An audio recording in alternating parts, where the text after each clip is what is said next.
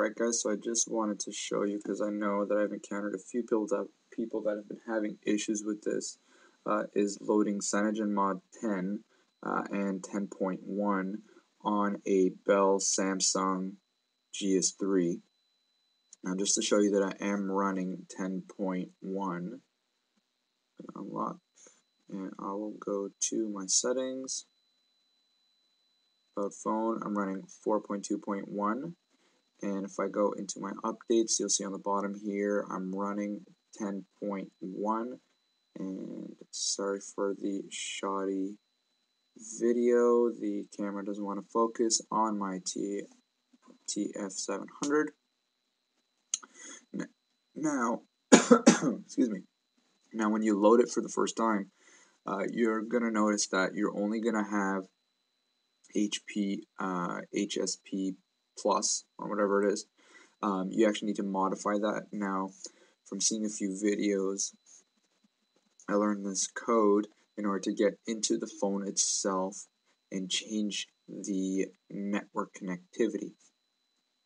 Now, you see right now I got LTE going, but what it will have before is WCDMA preferred, and you'll see that it'll say HSPA, there it is, and you'll have the H plus on the top corner.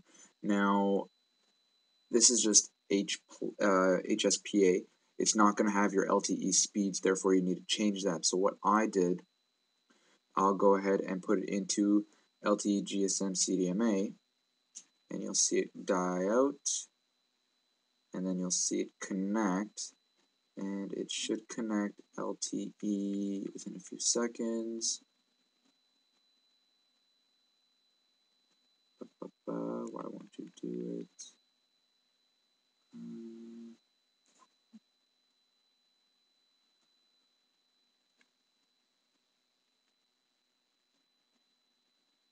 Now, if you have problems, just toggle with it like I'm doing right now, and you should be able to get the LTE speed of it. I don't know why it doesn't want to connect right now. I had it connected a while ago.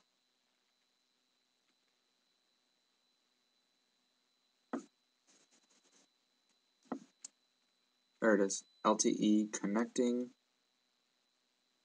and then you'll see a 4G on the top instead of the, wow, it's really